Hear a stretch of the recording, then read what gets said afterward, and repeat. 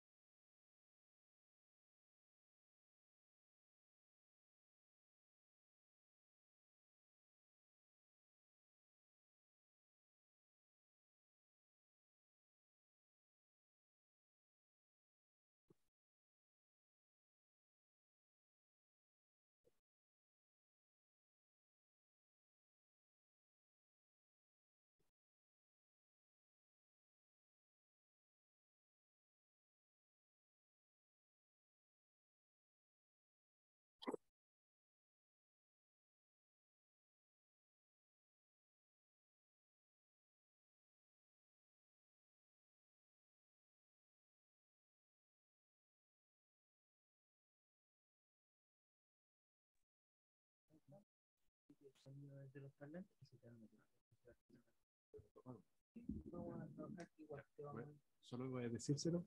¿Y ahí cómo hago I'm going to turn off the computer. It should get rid of the echoes. Okay. I'll just stay here.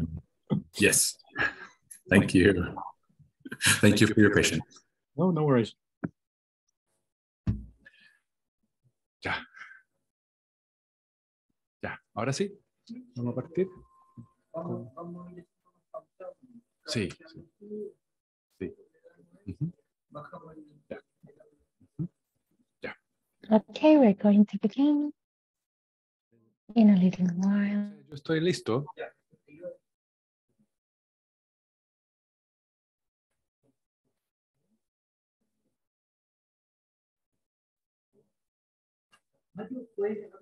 Sí, así.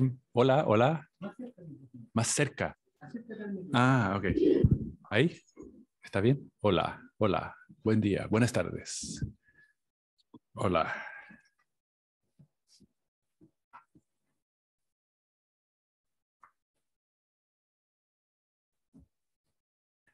Perdón, ¿cómo te llamas? Viviana Soto, bienvenida. No la vimos en la mañana, entonces no estábamos todos ahí compartiendo en la mañana. Qué bueno que llegaste bien. ¿Ya? Ya. Entonces, ¿listo? Ya. Muy buenos días. Ay, bueno, muy buenas tardes. Soy Matthew Good Colkin. afternoon, everyone. My name is Matthew Colkin. I'm the Group of Intercultural, Urban, and Territorial Studies. Want to welcome you to our afternoon session. It is the second version of the international seminar, Decolonizing Urban Territory. We also say hello to the ones following the streaming through YouTube and Facebook. We made an open call for the people who wanted to reflect and dialogue about property regimes, indigenous appropriations, and claims for land in urban and non-urban context, both in North and Global South. In the morning, we had some talks on practices on urban and rural areas. And this afternoon, we're having a masterclass by Nicholas Blomley. Why do we need to talk about this? Because the settler colonialism processes still exist in different places of the world. These processes reduce and shatter the possibility of communities in their territories. That's why we thought it would be important to bring a person who has worked for many decades the topic of property. Nicholas Blomley is a professor of geography at Simon Fraser University. He has a long-standing interest in legal geography, in particular in relation to property. He's interested in the speciality of legal practices and relationships and the war-making consequences of such legal geography. He has published mainly in different magazines for the last 4 decades.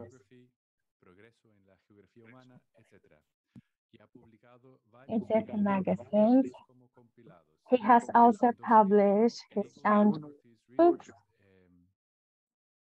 in 2001, Legal Geography Review in 2004,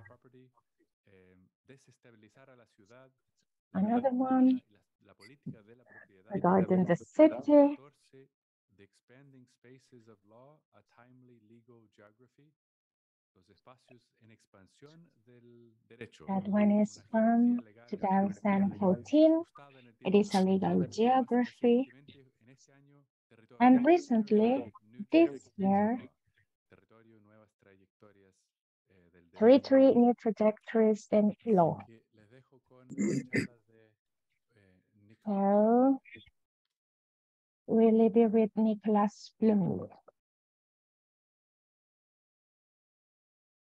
Hello, everyone. I hope you can hear me. I'm delighted to be here. I just want to make sure that the audio is coming through and the video. I work on that assumption. Thank you. I'm really honored to be here, and I want to thank the organizers very much for inviting me to join you this afternoon. It's morning where I live. I'm coming to you from Vancouver, Canada, on the west coast of Canada. I'm going to share my screens with you. I can find it. There we are.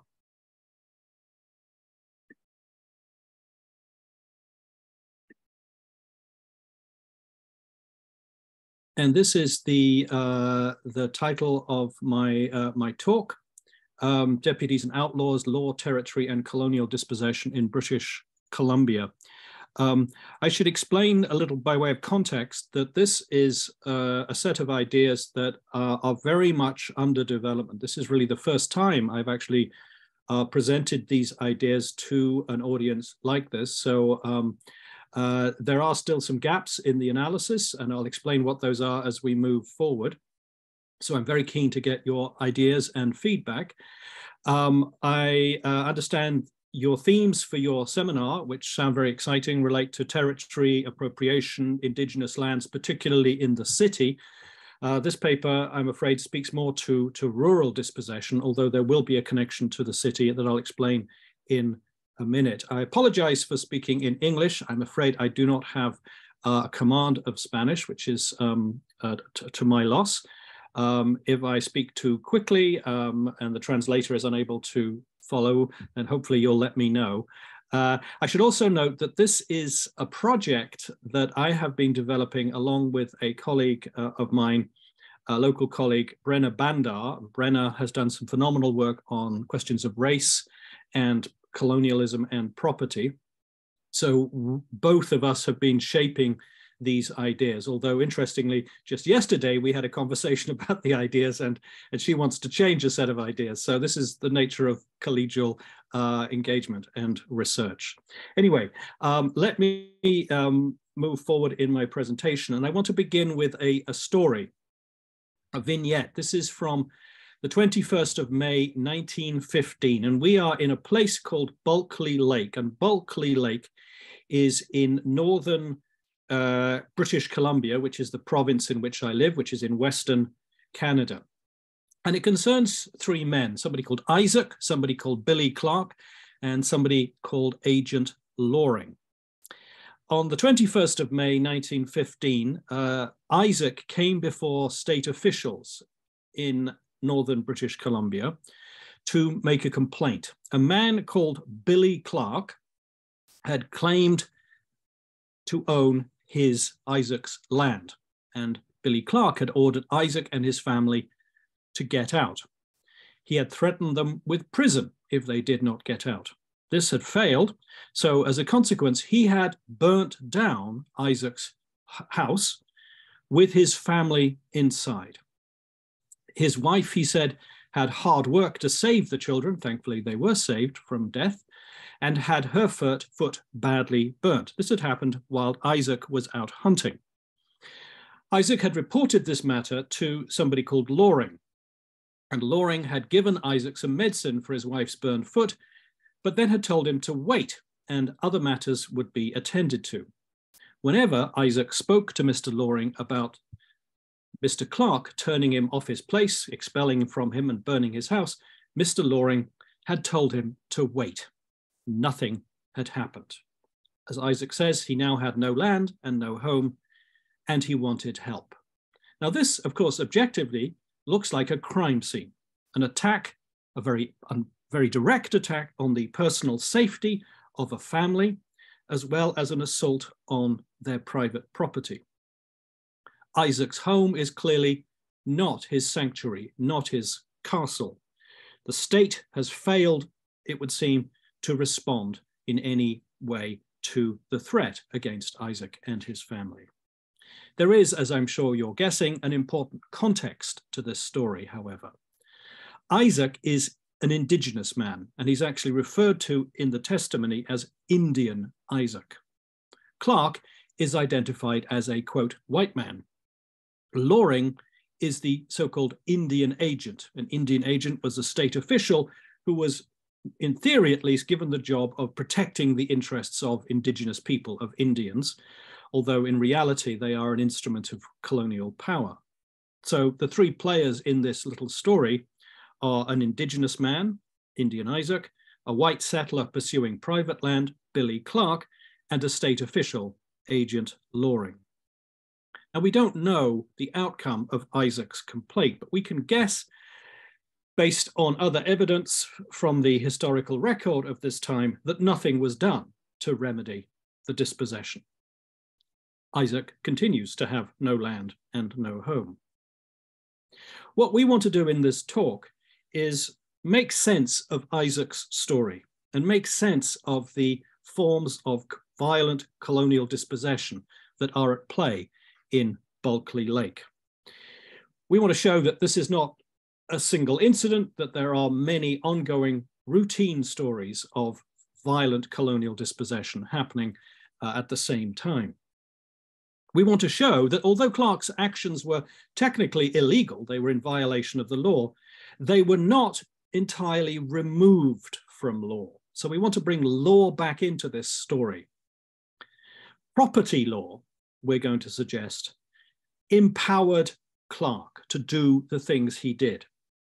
Property law also made Isaac vulnerable, legally speaking.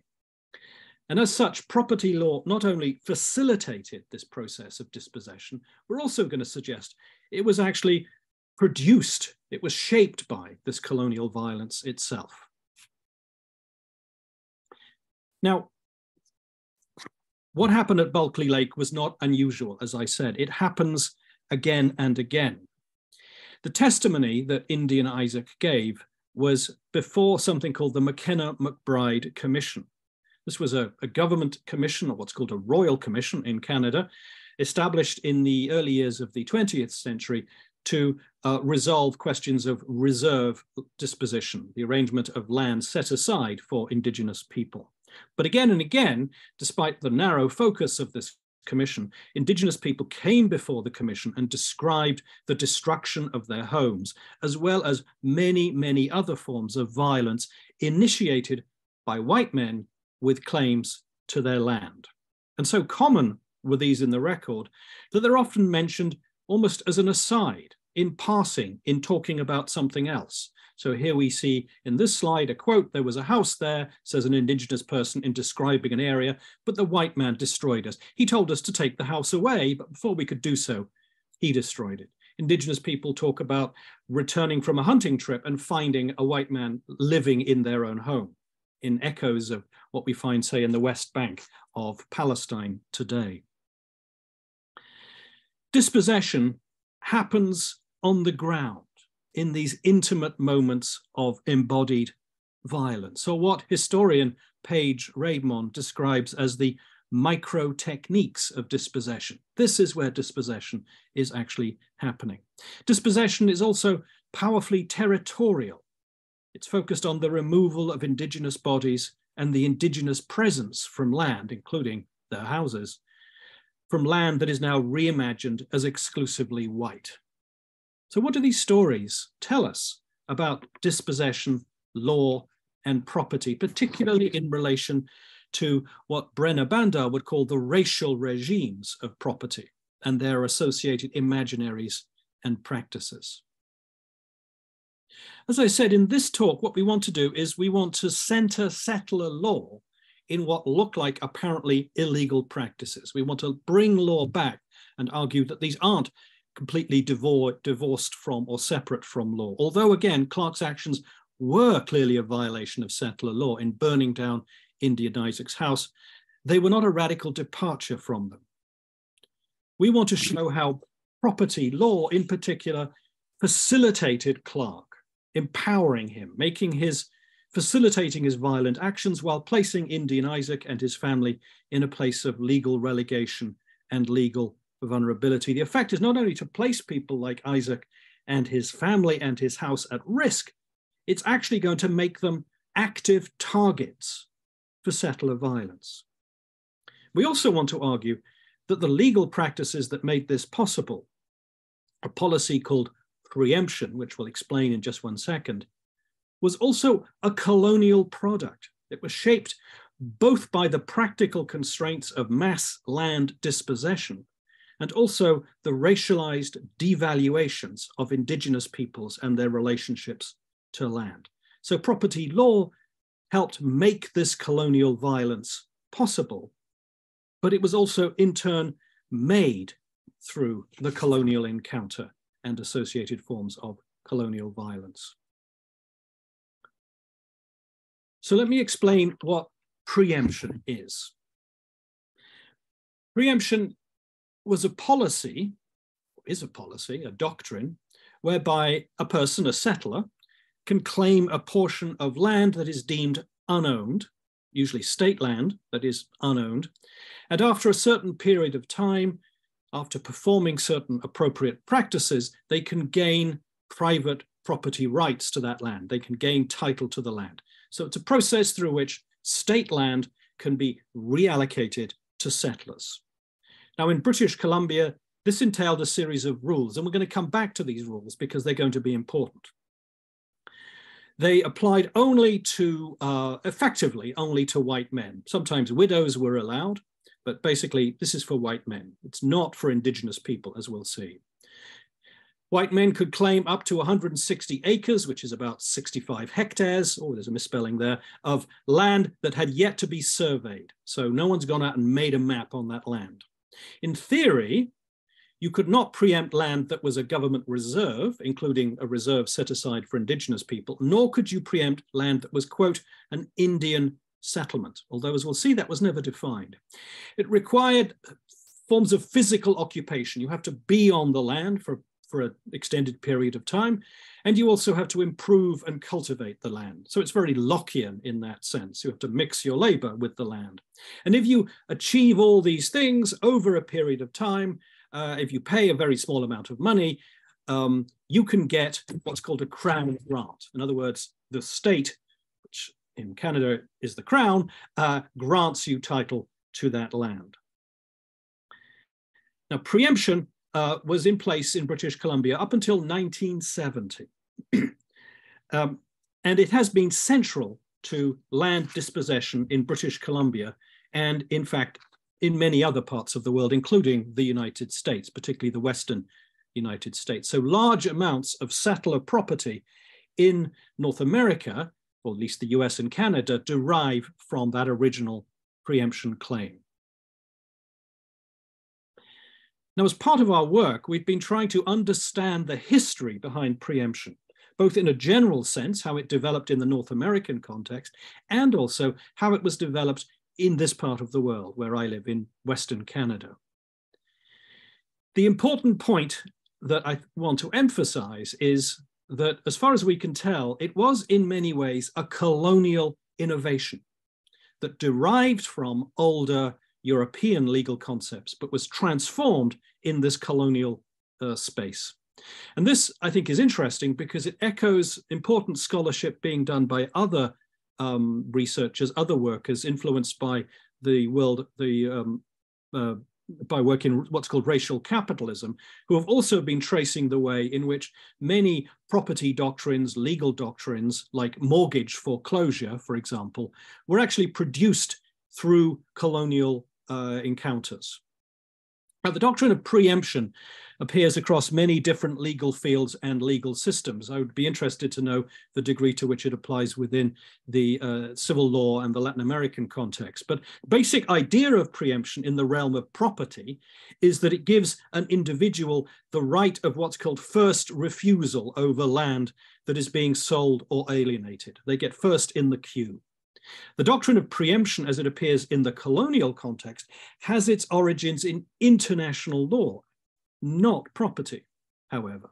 It was used to give one European state the right to claim foreign territory as against... solicitar, por supuesto, tierras externas?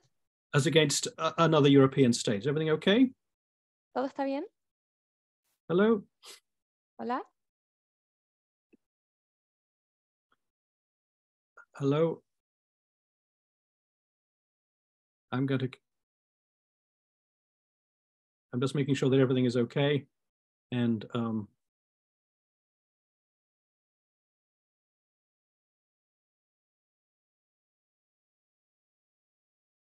I will assume it is and carry on.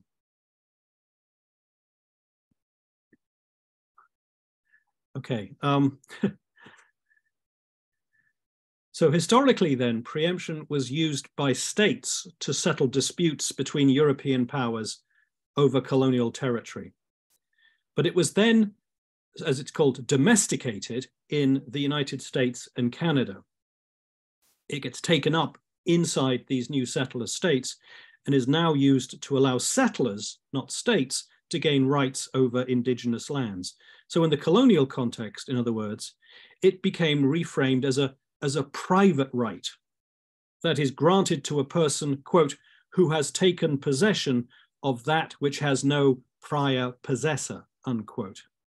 So it moves from the law of states to private law, allowing for the privatization of land claimed by the colonial state. And this is a really interesting and important shift in direction that is worth noting, particularly given the argument that we're going to make that actually dispossession wasn't purely private, but was always shaped by law in many, many ways.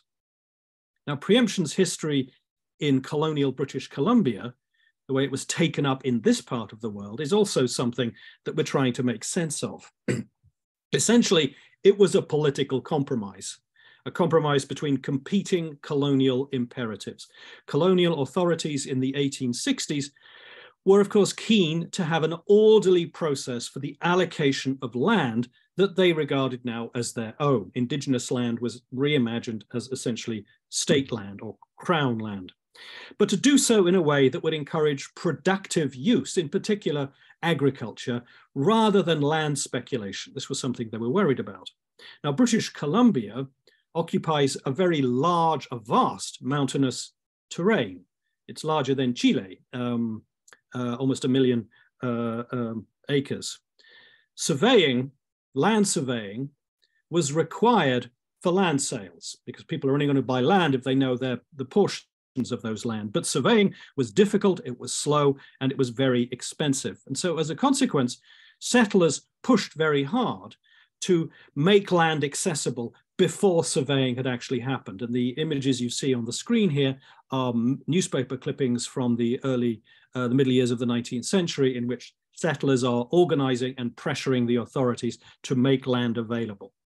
Borrowing from the model that was being developed in the United States, particularly in the western parts of the United States, colonial authorities in British Columbia began developing a policy that would allow settlers to do what we've just said, to preempt land that had yet to be surveyed.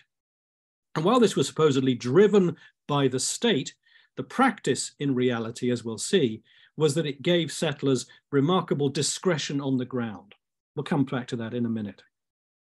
But let's just think a little bit more about preemption more generally. Now, preemption tends not to be talked about very much. It's a curious gap in terms of scholarship.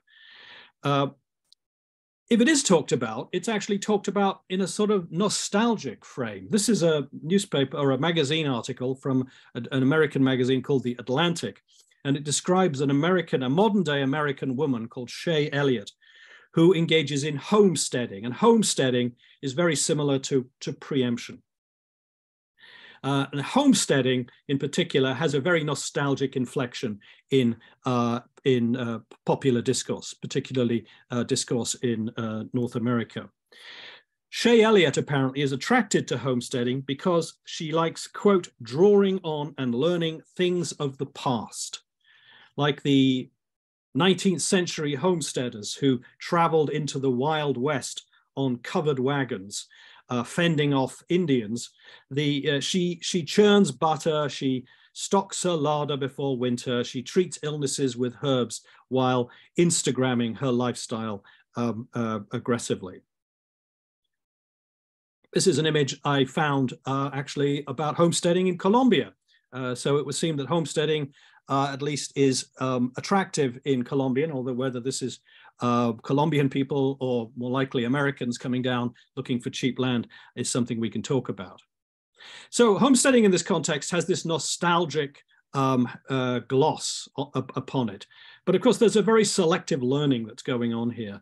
The myths around homesteading gloss over its racialized history, including its violence, which we'll explain in a minute, as well as ignoring the continued relevance of homesteading and preemption to contemporary colonialism. Huge amounts of land rest on these logics of homesteading and colonialism. Now, there isn't a lot of scholarship on preemption. Many have written about things like terra nullius or the doctrine of discovery, but preemption as a landlord doctrine, as a key vehicle for land dispossession, hasn't really received the attention that we think it deserves. There's very little critical research on Canadian preemption. There is some scholarship in the United States, however, exploring the practice of land occupation and squatting practiced by settlers as they moved into what was called Indian country, land that was supposedly unavailable for settler land acquisition. So moving into Indian country in violation of the state rules. Now, while some of this work, some of this has received a powerful critique, the work of Robert Nichols or Kay-Sue Park in particular, others actually have a surprisingly positive take on homesteading and squatting. Hernando de Soto, in his book, The Mystery of Capital, and Eduardo Peñalva and Sonia Cachiel, who are American legal academics, point to the ways in which the illegal practices of these land squatters engaged in forms of homesteading before homesteading is permitted actually facilitated subsequent improvements in property law. So out of this, homesteading actually develops in a more formal sense.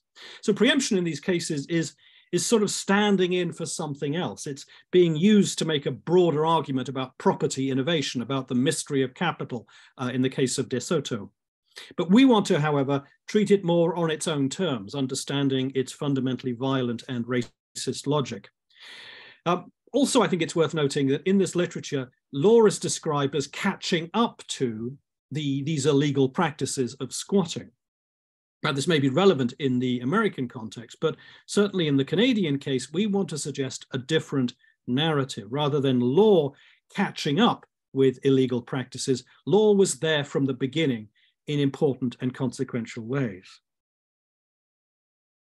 So preemption law in British Columbia was highly legalized. There were multiple acts, and then there were subsequent modifications to the exact practices that preemptors were supposed to engage with in order to achieve Crown Grant, the title at the end of the day. How then is it possible to make sense of the apparently illegal practices we described at the beginning, the case of Billy Clark and Indian Isaac? More generally, how can we think about the relationship between law and non-law or illegality? And here, I think, here's my connection to the city. Here we can learn from urbanists writing in and on the cities of the global South. Southern urbanism has a really very interesting set of ideas that I think we can bring to bear. Now, liberal legality, of course, relies on this sharp divide between that which is law and that which is not law, or that which is outside law. But what Southern urbanists ask us to do is to question this divide, particularly in their treatment of the informal sector or informality. Things like squatting, for example. Informality, of course, is a sector of urban life that takes place supposedly without state oversight, supposedly without legal regulation, formal control.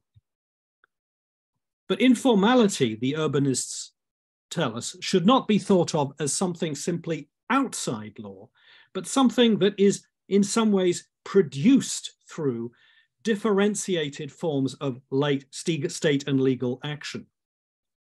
Informality is practiced by the rich and by the poor. Squatter settlements exist next to upscale housing, both of them in violation of prevailing planning and zoning law.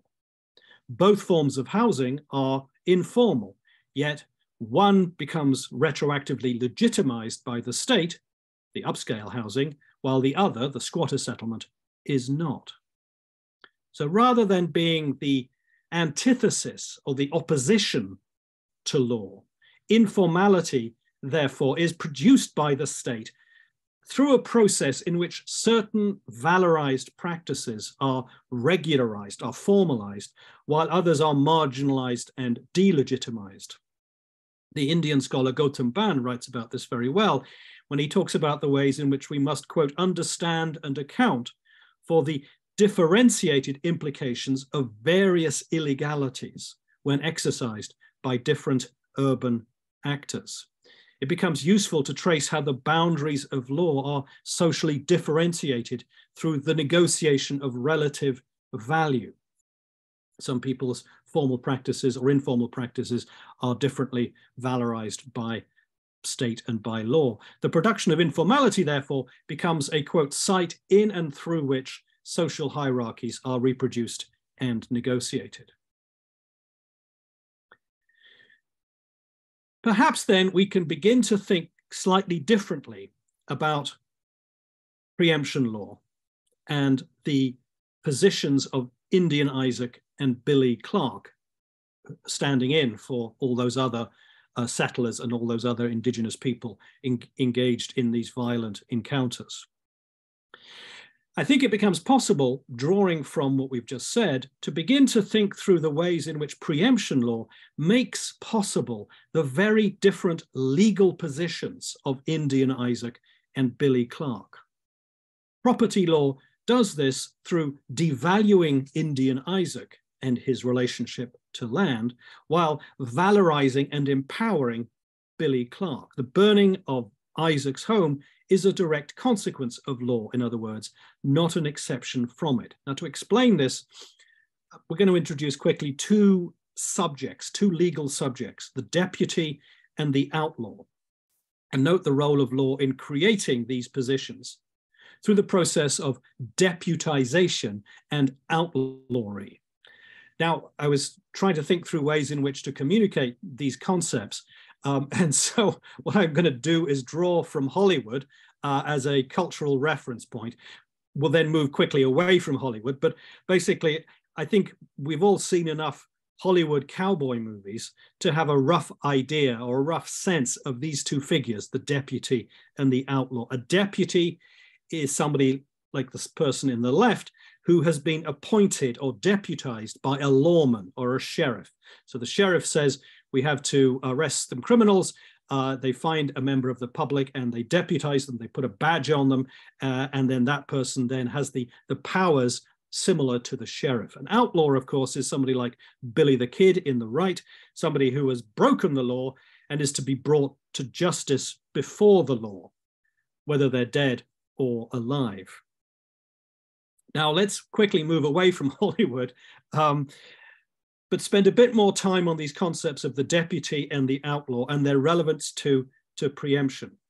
Now, I should make clear that in my conversations with Brenna, Bhandar, we're more comfortable with the idea of the deputy, and we're not still quite comfortable with the notion of the outlaw as it applies here. But I'm going to try it out anyway, and you can tell me whether you find it persuasive or not. So let's begin with the deputy, and let's begin by thinking about deputization. But I'm going to go to a very different place altogether. And the quote here comes from a phenomenal geographer, a Black geographer called Ruth Wilson Gilmore from the United States. And what she's describing in this quotation, which I'll unpack in a minute, is the shooting of a Black man, an African-American man called George Floyd. And George Floyd was murdered by the Minneapolis police in the United States. Now, George Floyd had gone to a convenience store in Minneapolis to buy cigarettes. A store worker, however, worried that the money was a forgery, was fake. As a consequence, the store worker chose to call the police. That then led to a cascading series of events, the outcome of which was the murder of Floyd by the police. The thing that set in motion, as Ruth Wilson Gilmore puts it, that sets in motion the events that resulted in Mr. Floyd's brutal murder was that an employee at a convenience store thought that they had been handed a counterfeit bill. Now, this young person, and she assumes it's a good person, working for a good employer, did their job to keep their job. But then she asked this really interesting and important question. We have to ask ourselves, why couldn't it be that they take the money, complete the transaction, and then deal with it afterwards? Why did they have to call the police? She says they call the police because they've been deputized. They are, in a sense, acting as if they were a deputy police officer.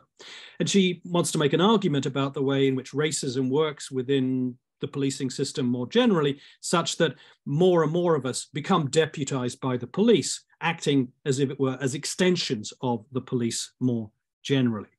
But I'm going to use this in the different context of preemption law and take this, I think, very rich notion of deputization here and bring it forward. Now, so to be deputized refers to a process whereby the police officer gives informally, in this case, or formally, some of their powers to civilians, to non-police officers. So non-legal actors now become legal actors. If you're deputized, you can take on some of the powers of the law official.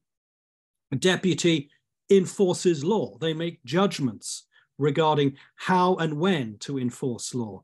They're empowered to use force, including bodily violence. Now, when we think about preemption policy, our argument is that it deputizes white settlers in several interlocking ways. It gives them powers, legal powers, despite the way, in theory, it actually controls their powers. In reality, it actually extends those powers in creative ways, the effect of which is actually ultimately often violence, settler violence. And this is fundamentally because it's highly discretionary. It empowers the settler to make a whole series of legal judgments on the ground as they move forward over time. The effect of this is to make the settler a lawmaker themselves. They have the power, effectively, to make property on the ground. Now, property is, of course, not just about a person's relationship to land. It's also, by definition, about relations to others. So deputization also has the effect of facilitating forms of violence against those who are imagined now to be non-owners, indigenous people in particular. So most immediately, preemption applies to unsurveyed land. This land has yet to be mapped out by a state official. So this means that the settler can go to land, often remote land, like in Bulkley Lake, and make decisions about which land to claim.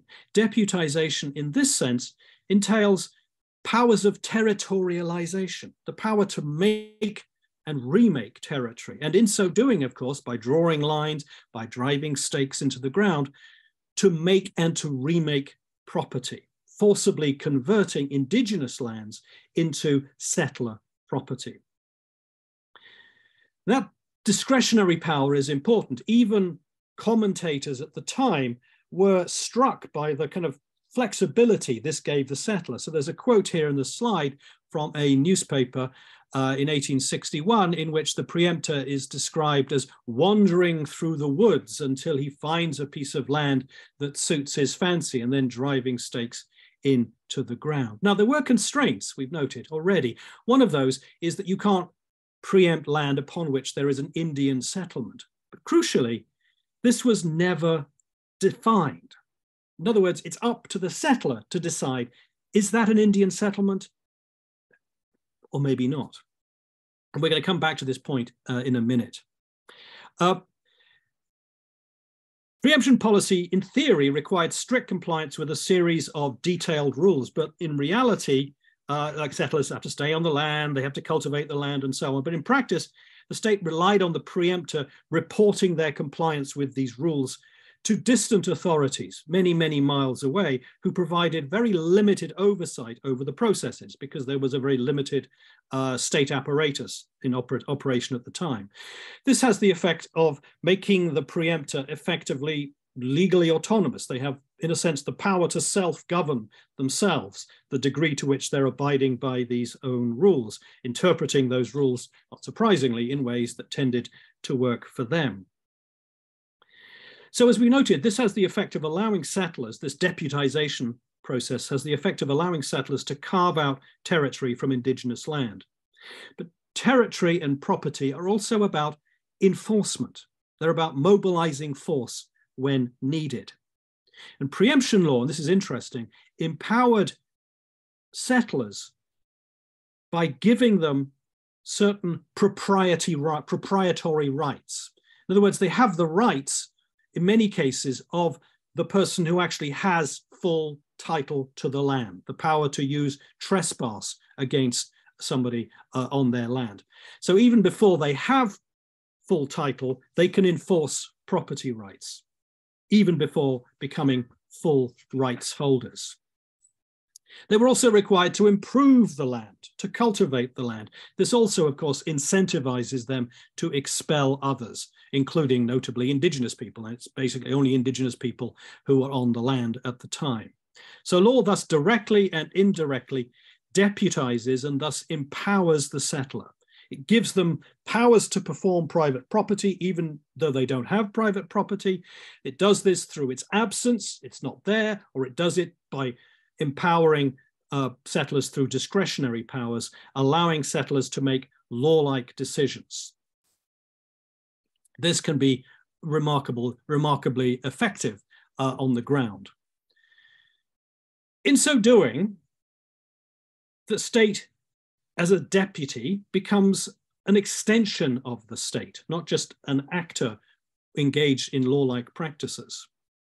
So here we can borrow from Judith Butler, who talks about the idea of the petty sovereign.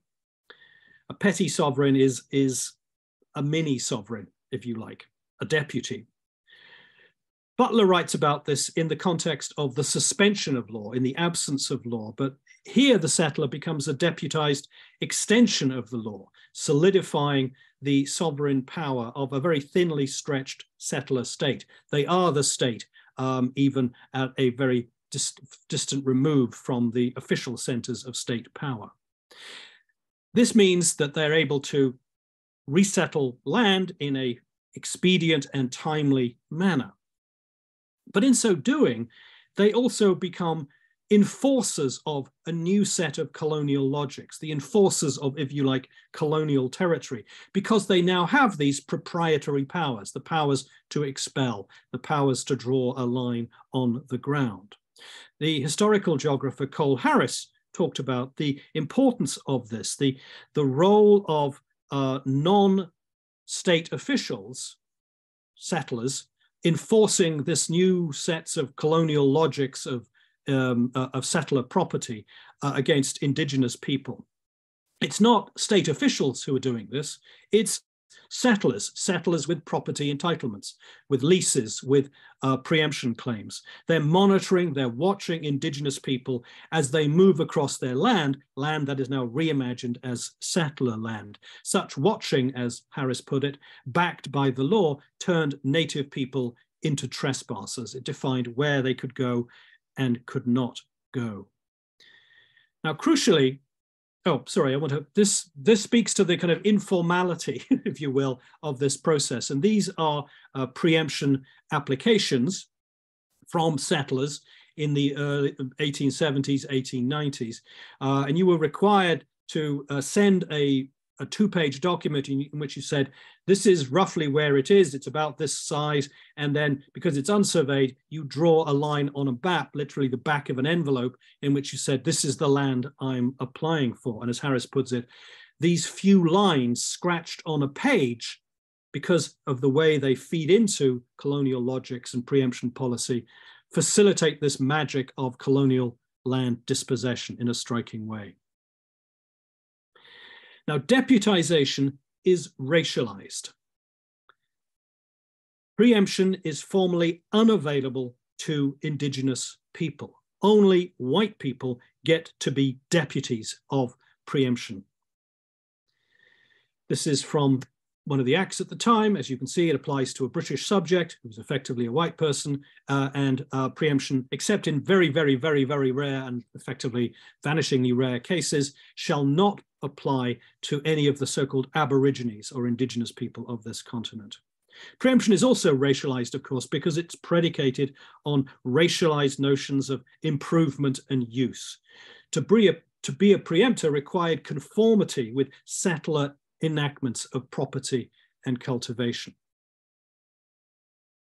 The power to reterritorialize, the power of the deputy, is also directed at indigenous people and their land. You can't preempt land that is occupied by another settler.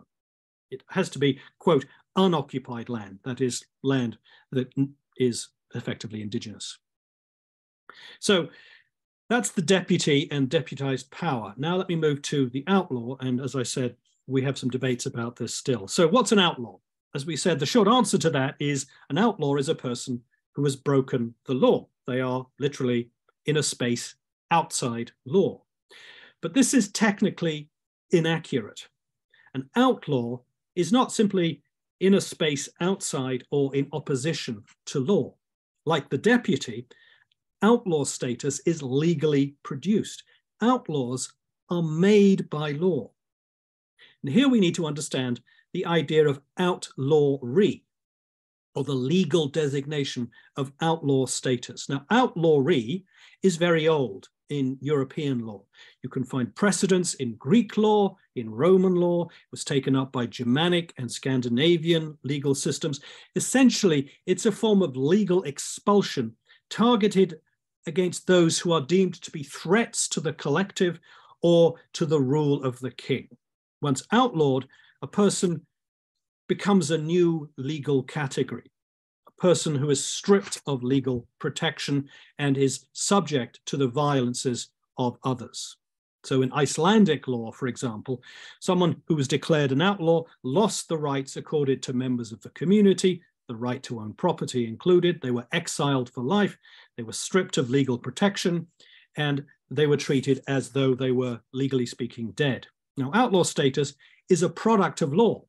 In the English common law, it came with a proclamation. Caput gerat lupinum.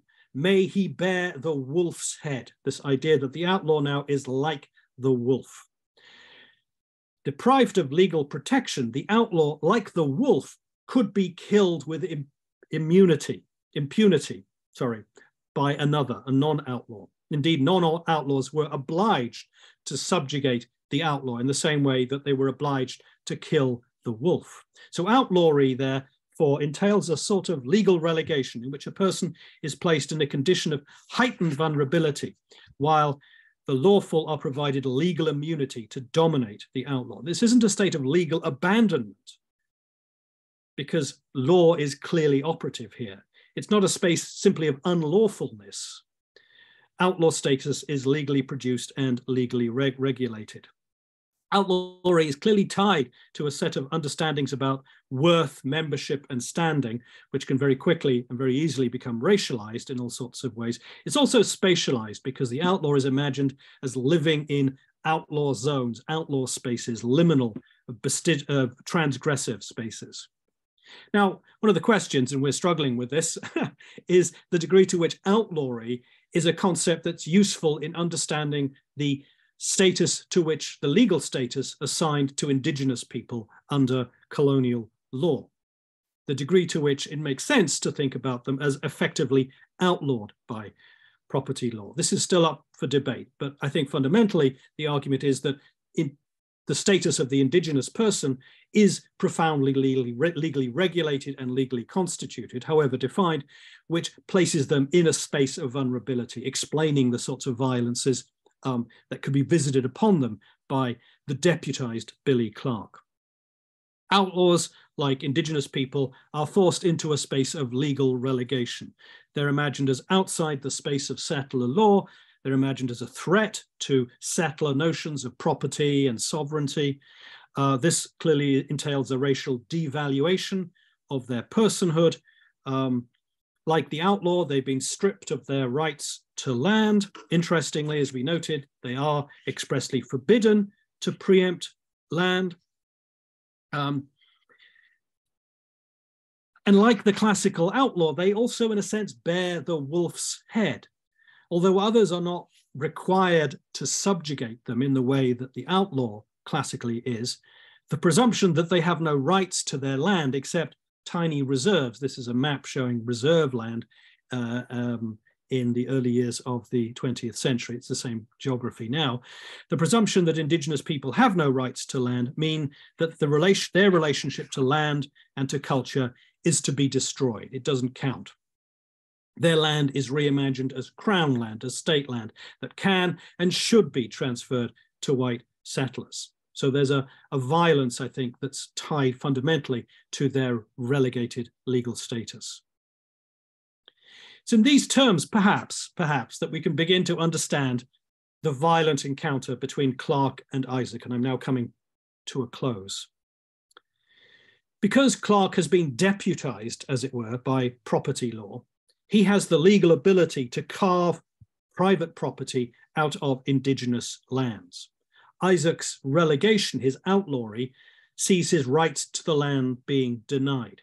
His land becomes crown land that Clarke can claim as his own. Indian Isaac, from Clarke's perspective, was trespassing on Clarke's land. Clarke had the powers, he had the duty, he had the requirement to expel trespassers. Now, settlers were not supposed to preempt land where there was a, quote, Indian settlement, as we noted earlier, but this was never defined.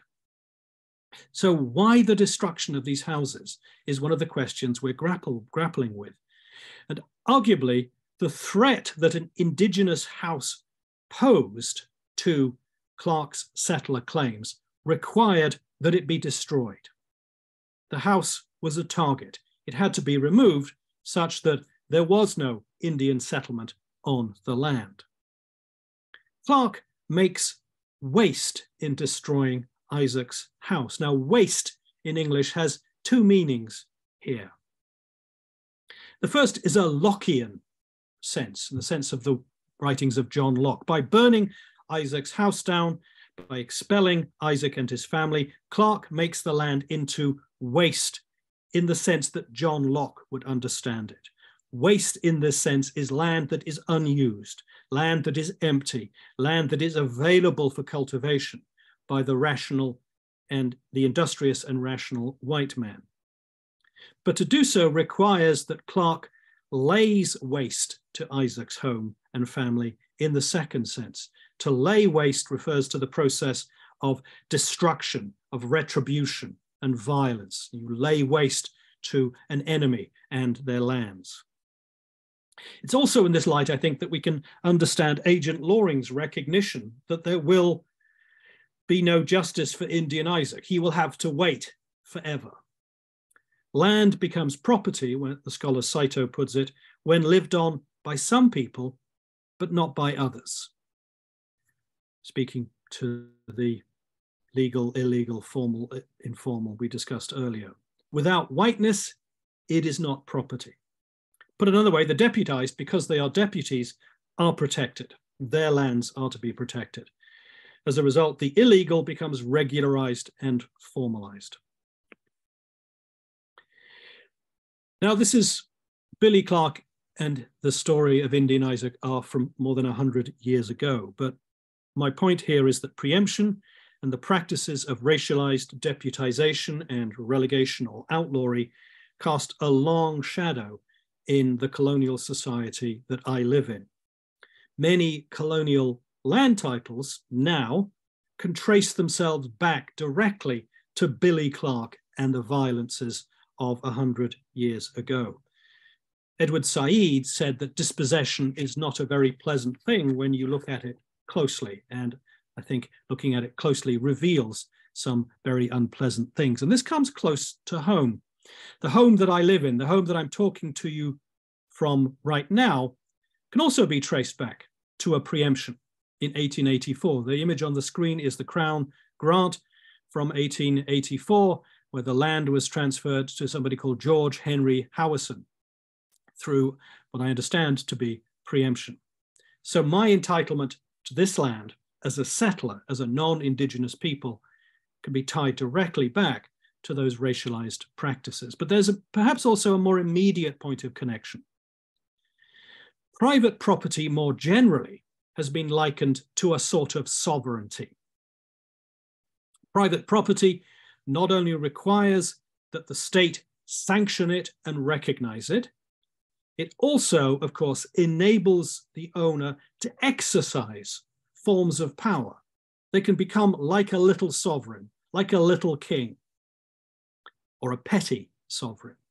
Now, this argument, broadly speaking, was used by an American legal realist called Morris Cohen in the 1920s in a very famous paper called Sovereign's Property and Sovereignty, in which he challenges the distinction between public and private law, where sovereignty is something exclusively to the state, noting the ways in which sovereignty can also be found in the so-called private law.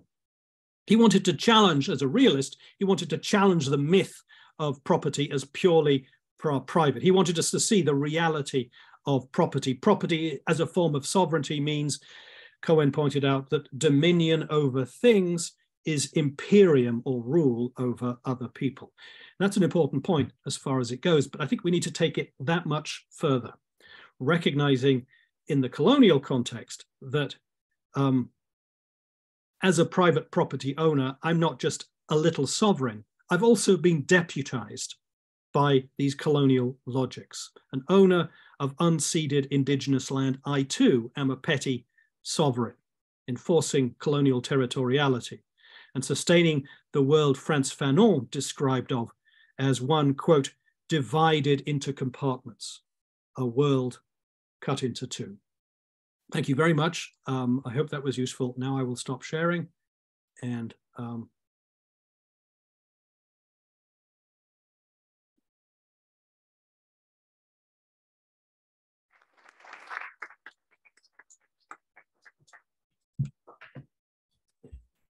Muchas gracias, Nick. Muchas gracias por la presentación llena de ideas muy interesantes, pero también útiles para pensar la relación entre los pueblos indígenas y las tierras urbanas y no urbanas, que es cierto que estamos pensando en este seminario.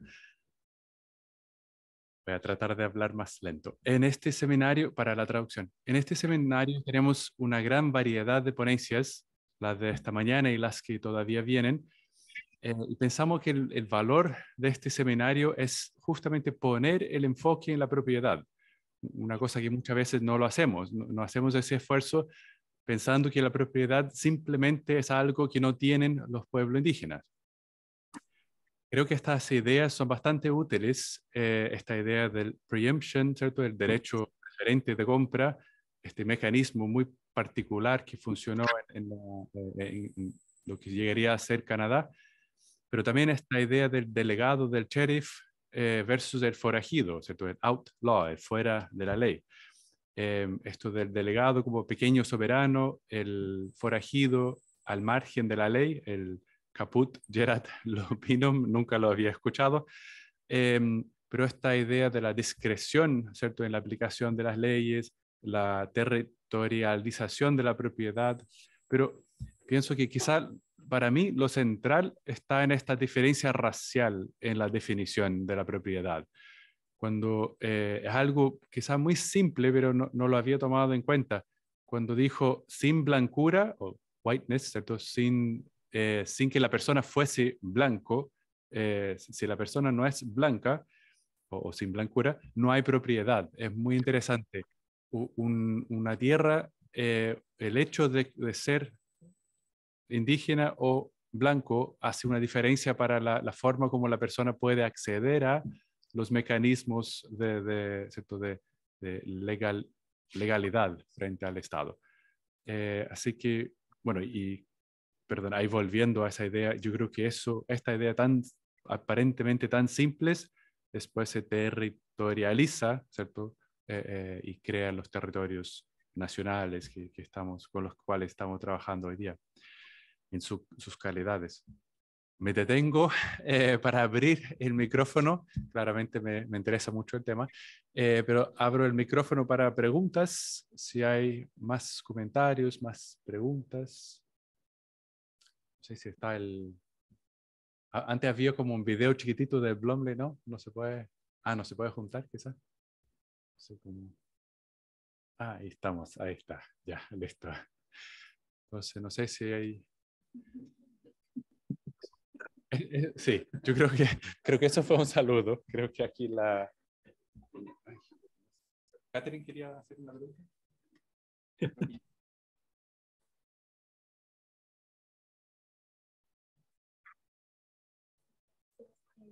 Quería hacerte una pregunta y es si viste algo en tu trabajo sobre la relación de pronto con las mujeres y la posibilidad de ver, bueno, la tierra también como ese vínculo pues para las poblaciones indígenas también, una imposición marcada por la vía de los hombres que podrían heredar la tierra. Quería preguntarte eso, como la posibilidad de ver cómo viste la relación de las mujeres con la tierra.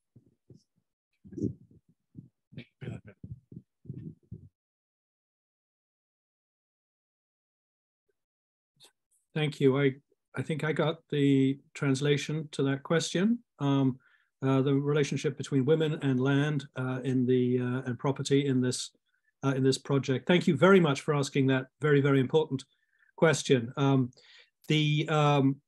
Obviously, the process, as you could see, of land preemption is inherently patriarchal because it presumes the man or the widow as the active agents of cultivation and land preemption. So I think that speaks to a particular gendered logic of property. Property is not just about whiteness; it's also about masculinity, which is crucial to the story. It's also important in terms of the counter narratives, because the testimony that I described from this commission, although it's incredibly powerful because it's one of these few moments in which you see indigenous people actually speaking back to the state at this time, is driven by men. It's so the people who are told to speak before the commission are men. They're the chiefs, the male chiefs, which is a denial of the political institutions actually operative in many of these indigenous cultures. Many of them are matriarchal, where women play a very central and important role. But of course, the state, the colonial state, sees the man and sees male priorities, and that is reflected in the testimony. There is, however, some very important testimony which we've been working with, which speaks to settlers destroying land or expelling land over which women have property rights, because women traditionally have particular relationships to land that differ from men. So you see moments in the archive where women's stories and perspectives are actually made more visible, but then again, they're closed up in important ways. But more generally, I think speaking to gender in this analysis, rather than focusing on race, would be an important inflection in the story as we move forward. So thank you very much for that question.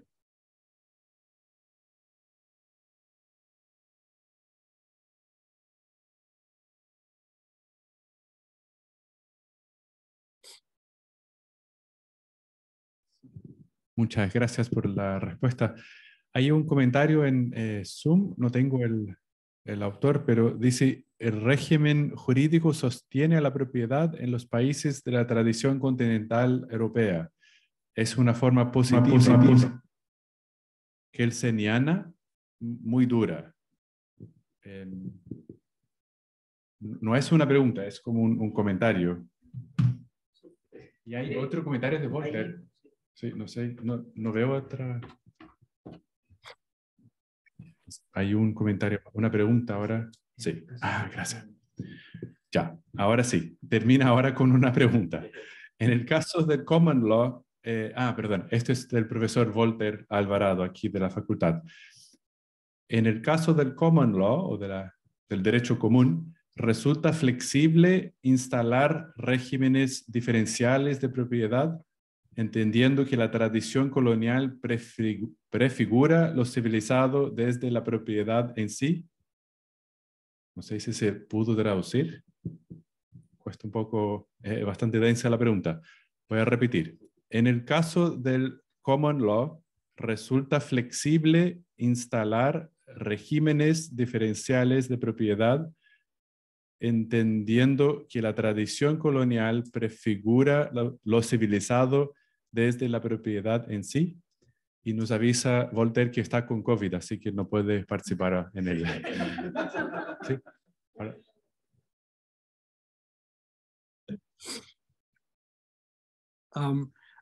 Thank you. I think I got some of that, and maybe I could get some more help on that. So I understand the question relates to common law versus civil law.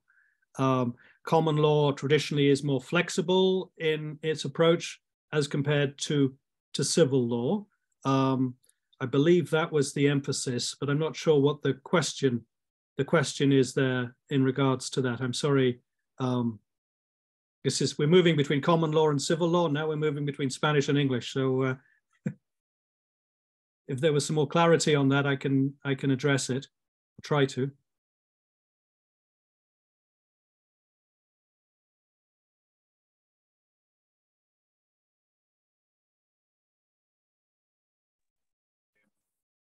Sí, también entiendo que hay una diferencia entre el derecho continental europeo, que es muy positiva, muy dura, ¿cierto?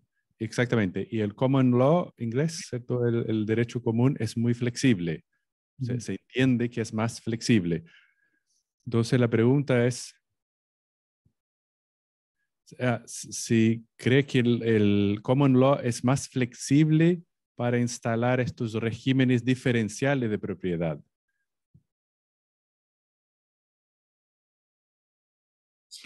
Well, okay, that's a very large question, and I'm not I'm not an expert in civil law or a comparative law scholar,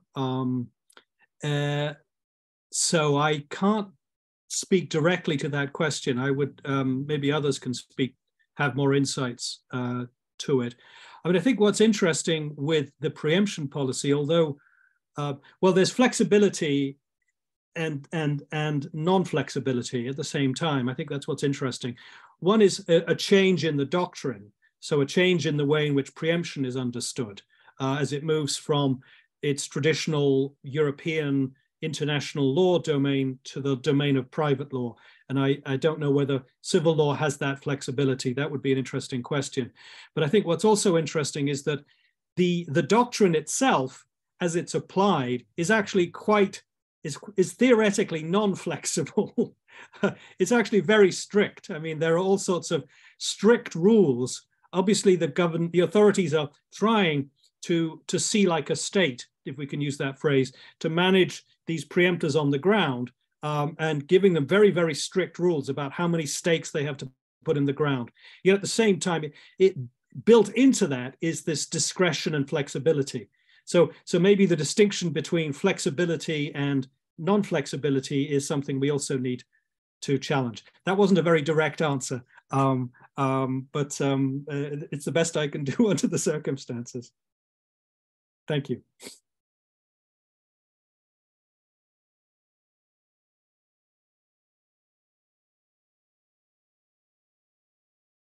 No, yo creo que justamente es un tema bastante amplio para entender esta flexibilidad. Como usted dice, hay una cierta rigidez que lo ven ahí en el contexto canadiense, ven como algo rígido que después se aplica de forma flexible. Ahí faltaría más estudios, para eso podemos proponer algunos estudios comparados, ¿no es cierto? Pero acá nuestra tradición, acá en Sudamérica, sentimos que siempre el análisis es que la ley es muy dura, es muy positiva, es muy poco flexible. Pero yo intuyo, sin conocer en profundidad la pregunta, que justamente acá va a pasar al revés. La ley es muy dura, pero la aplicación es muy flexible también. Pienso que va a ser algo parecido, pero eso lo dejamos para el proyecto conjunto. ¿Alguna otra pregunta? Sí. Aquí adelante que el cordón es cortito.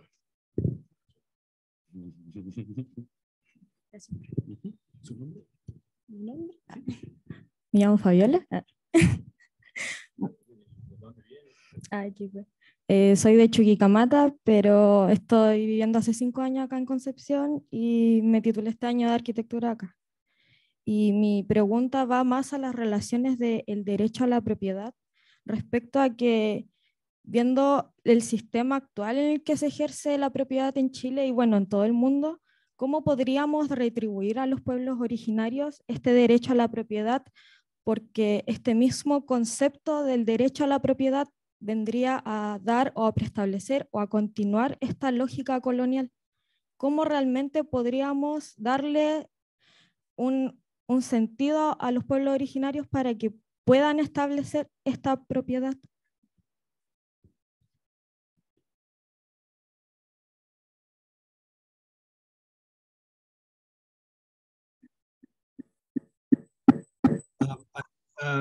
Thank you, Fabiola. I'm getting 2 translators speaking to me in English, which it's very generous, but I'm getting 2 simultaneous English translations, so it's a little so it's like hearing in stereo. But so Fabiola, thank you. What I understood you to be saying is that you're interested in the system in Chile regarding the ways in which indigenous people can claim rights to their land. I hope that's correct, and the degree to which that might also reflect certain continuing colonial logics. And I think that's a very, I hope that's correct, and if it's not, then please do let me know. That's a very interesting dynamic. I wouldn't be surprised if there is not some continuing colonial logic. This has been an issue in other places as well. If we allow indigenous people, as we should, to have some recognized relationship to the land, what should that look like? Exactly what should that look like? And how should that translate into other relationships to land? I think that's a fundamental question. And in part, it's a technical question, but it's also, I think, a moral and political question that carefully needs thought, in particular, the advice of indigenous people themselves. One temptation, and this is, for example, the De Soto logic, Hernando De Soto has made this argument expressly, as well as others, is, well, obviously what indigenous people need is they need fee simple title. They need the sort of property that you find in the US, in the West, that is the mystery of capitalism. That's basically his argument. And so that has driven, so De Soto he came some years ago, I remember, to Vancouver, and to talk to indigenous people, to explain to them why this was so needed. And there were, in fact, some indigenous people who came as well, because indigenous people do not have a legally recognized relationship to their land in Canada. They clearly have their own understanding, but the degree to which that is recognized or comports within a larger legal frame is hard to follow. But what was interesting was that many, many indigenous people said, no, that is exactly what we do not want. We do not want fee simple title for a whole variety of reasons. Some of them having to do with a concern about markets, that this facilitates commodification.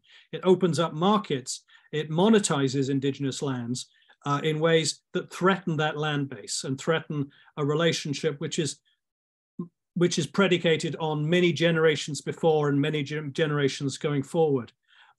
Others are more pragmatic in that understanding. So there are differences. There is no one indigenous voice, I think, at play here. There needs to be different understandings, as there are different indigenous relationships to land in Chile and in different parts of Chile, as there would be in Canada. So it's a very, very important and pressing question that I think needs careful attention. Thank you very much for that.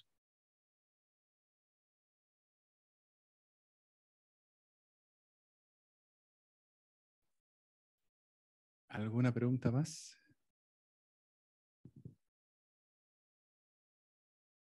Quizá aprovechando para meter la cuchara, en esta pregunta me estaba acordando de un artículo suyo de 2014, 2015, sobre el proceso de los tratados en Canadá y cómo el gobierno canadiense, si entendí bien el artículo, el gobierno canadiense insistió siempre en darle tierra en propiedad, en derecho pleno, digamos, ¿cierto? En propiedad absoluta, digamos, a los pueblos indígenas, pueblos originarios de Canadá, mientras que los abogados insistían en que era más complejo, había que hacer algo más. No era suficiente decir, ya ustedes tienen propiedad, sus tierras en propiedad, para que la puedan comprar, o sea, vender, comprar, enajenar, etcétera, sino que insistían, por lo que entendí, insistían que no, era más complejo. Habían otras relaciones sociales imbricadas en esa propiedad. La propiedad no podía ser algo tan simple, tan mercantilizadas, por lo que entendí. No sé si quizá puede hablar un poco más de esa idea, si nos puede contar un poco más. Yes, thank you very much for that case. This was a project I was engaged in some years ago. In British Columbia, it's unusual because unlike other parts of Canada, there were no, with a very few exceptions, there were no treaties signed between colonial authorities and indigenous people. It was a sort of terra nullius logic that there was no relationship to the land, therefore there was no need for a treaty. And only recently was there a recognition that this was an unresolved question that needed to be addressed. And so a modern day treaty process was created, which led to many of the questions that was just outlined. The crucial question, or one of the crucial questions, was, okay, we're going to have a treaty between the indigenous people and the state, and as part of that, the indigenous people are going to get some of their land, a very small portion, some of their land back. How then will the indigenous people own their land? What will be the nature of the relationship legally between the indigenous people and their land?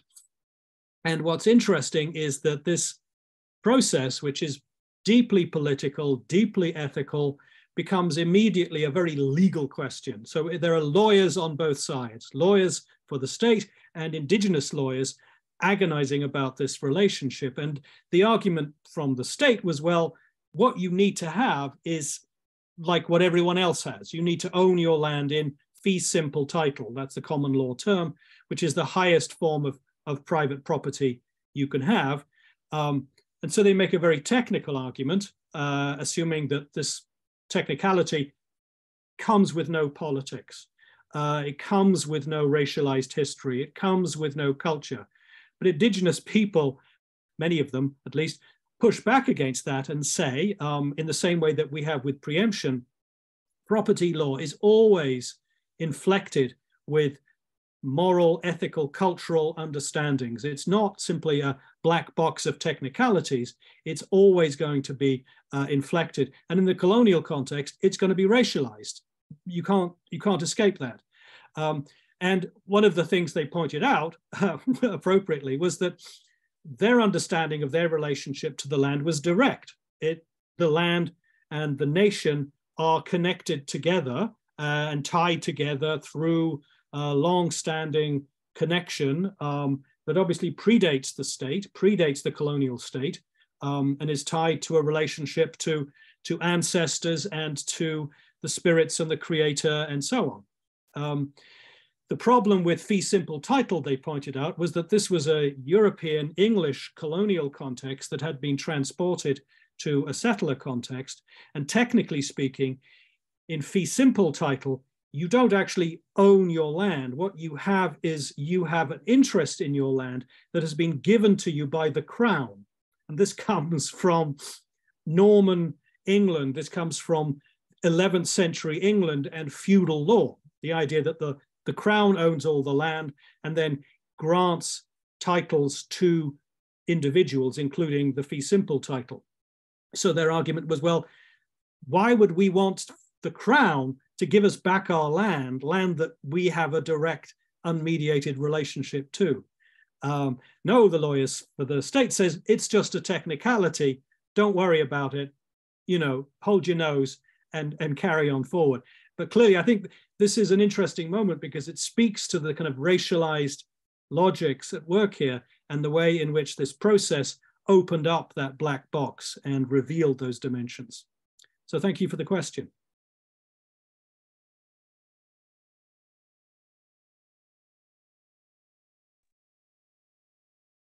Muchas gracias por la respuesta.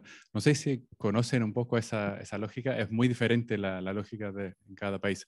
Por lo que he leído, esa es la figura, como dice Blomley, que viene de la época medieval, y entonces la corona es dueño, como el rey, ¿cierto? En su momento, la corona es dueño de todo el territorio y les deja como en casi una especie de, no sé, como arriendo o algo así, que se llama el interés, ¿cierto? El disfrute de la tierra que sigue siendo de la corona. Entonces, claro, produce estas situaciones un poco extrañas. Mauro tiene una pregunta.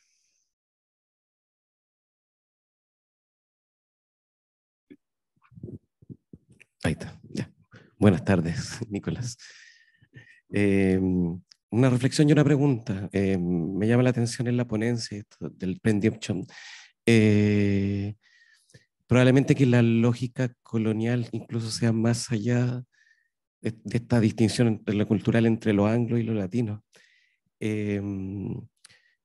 La figura esta del colono que avanza y que también toma jurisprudencia y cartas como agente y que se convierte como en una fusión entre lo que el Estado le da, le propicia. Acá en el sur de Chile sucedió lo mismo, básicamente. Estamos hablando siglo XIX, siglo XX. La justicia fue ejercida por manos de colonos también. Y es interesante cómo esta figura de la propiedad, cuando Pinochet irrumpe, digamos, en el sur de Chile, es un proceso particular que es precisamente propietarizar a las comunidades indígenas. La manera de asimilación es vía la propiedad. Es un mecanismo que utiliza Pinochet en el sur de Chile. Y la represión y la justicia que se hace en devolución de tierras tiene que ver con colonos que toman las armas en sus manos y ejecutan gente, etc. Entonces creo que después de 100 años esa lógica se reproduce independiente de, no sé si quienes habrán estado atrás y han tenido estos parámetros conceptuales anglo atrás o no, pero está esa figura. Y muchas veces, y eso se ha discutido incluso dentro del mundo mapuche, está también esta reflexión, si lo que hay que reclamar es la propiedad o el territorio. Es una encrucijada, un poco en esta misma lógica de por qué vamos a reclamar algo que es nuestro. Y ahí ha habido una bifurcación de caminos diversos, de parte de las comunidades y de parte del Estado. Y tal vez hay una pregunta nomás como de referencia, ¿cómo es la expresión hoy actual de los conflictos en Canadá territoriales y cómo el Estado está expresando esta defensa o no defensa de esos procesos aparentemente pasados de colonización, o cómo la enfrenta con los procesos actuales? Al menos en el caso chileno, ese proceso de colonización hoy día no es la figura del colono, sino la figura de las empresas transnacionales que se instalan y también empiezan a establecer una nueva jurisprudencia y un accionar también en los territorios frente a eso. Si nos puede relatar un poco la experiencia de allá.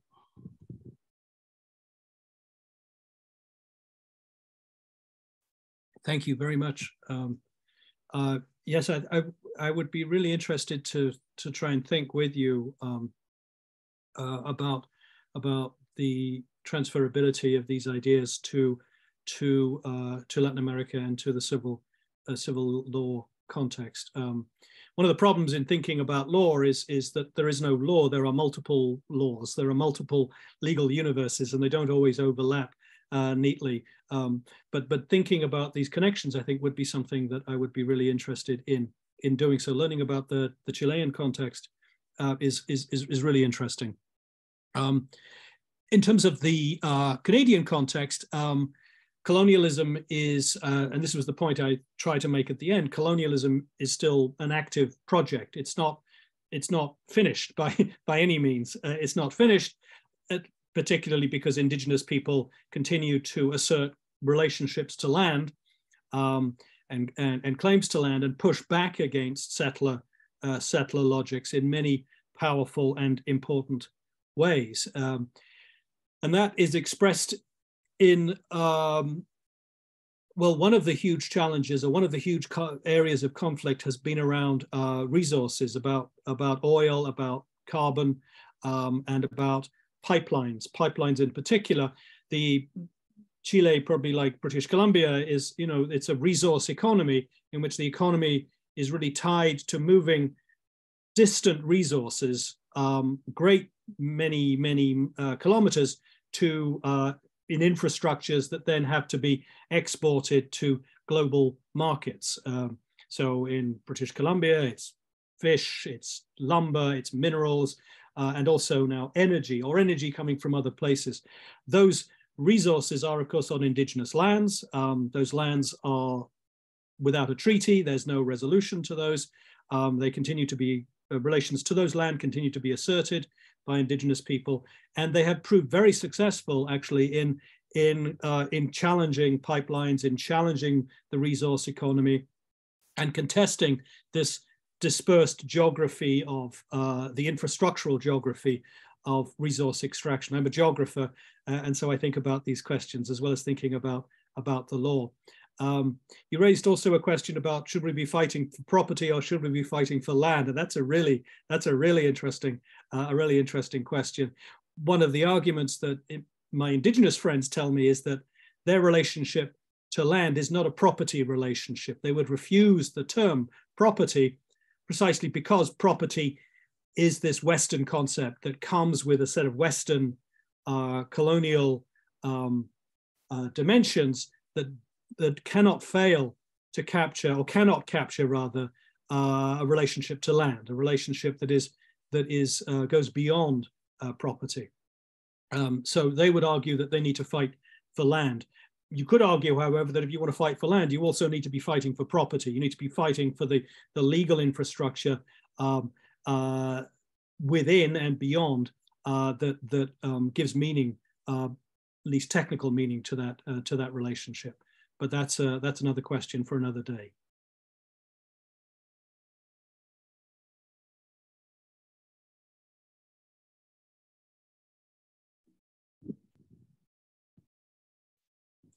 ¿Alguna pregunta más?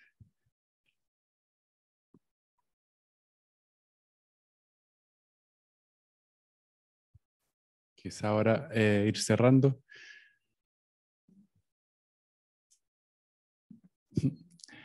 Bueno, muchas gracias, Nick, por el tiempo. Muchas gracias por conversar con nosotros. Gracias por la paciencia con todos los defectos que surgen en estas empresas de traducción a distancia, esta conversa así, no sé, como 5.000 kilómetros, algo así. Muchas gracias por compartir con nosotros. Y bueno, esperamos verlo también en algún momento. Y, sí, ¿quieren una foto? ¿Cómo es eso? Pero no va a salir una foto. Que todos vengan para una foto. Bueno, entonces todos van a venir para una foto. Bueno, pues. No sé si sale con... vamos a ponernos ahí al lado de allá. ¿Cómo es eso? ¿Aquí nomás? ¿Ya? Ok. Venga. Exacto. Queremos tener una prueba de su presencia aquí en nuestro seminario. Así que... Esta es sí.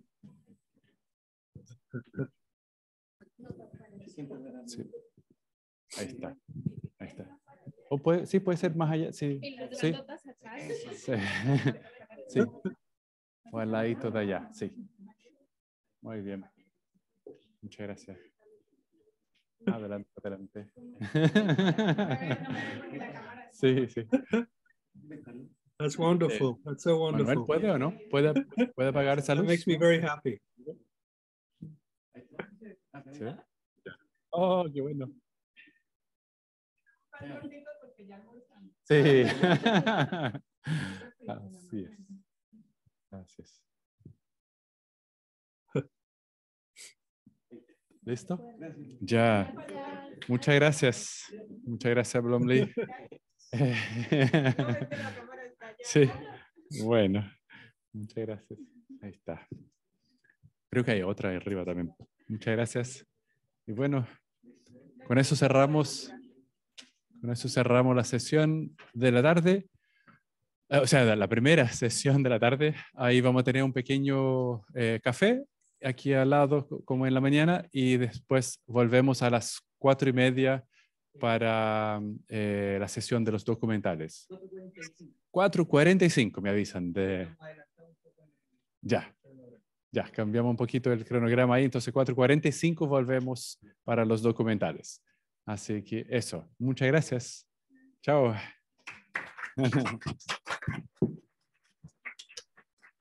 Thank you very, very much. And I look forward to visiting in the spring or the fall.